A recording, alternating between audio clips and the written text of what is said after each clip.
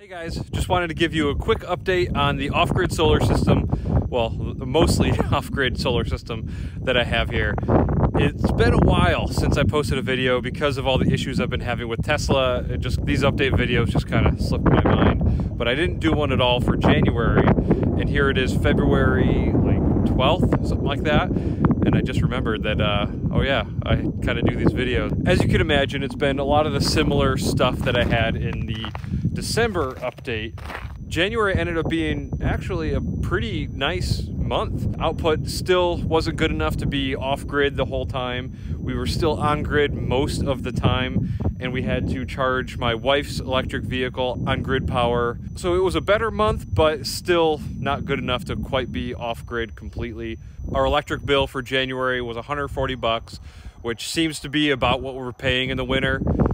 We have more power than we know what to do with in the summertime when it's nice and sunny out, but I don't feed the grid, so I don't get a credit for that. I really think I should probably look into that this year and see if I can get that set up so I can have some credits for next winter.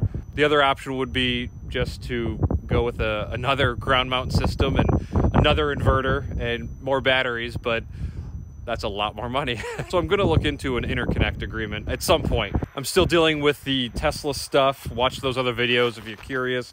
So my bandwidth mentally is not really able to handle another challenge of setting up an interconnect, but at some point, once this is resolved, hopefully gets resolved, I will look into that. So I thought I'd come out here today to talk about all this because we're having an amazing day. Maybe you can see up behind me. It does look like there is some haziness up there, but surprisingly, I was getting 11 kilowatts, and it actually filled the battery that I have here in the garage, the T-Rex version 1. It's a 41 kilowatt hour battery pack. So I just switched over to the battery pack in the T-Rex camper, which is an 85 kilowatt hour battery pack from Tesla, but it's only around 77 kilowatts probably.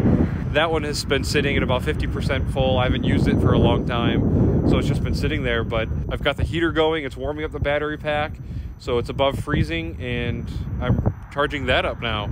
And I'm doing laundry inside, and I'm doing dishes, trying to use as much power as possible. I'm just, I can't believe here on February 12th that we have so much power and so much sun. And even with a hazy sky, that we're still getting 10, 11 kilowatts. It's amazing.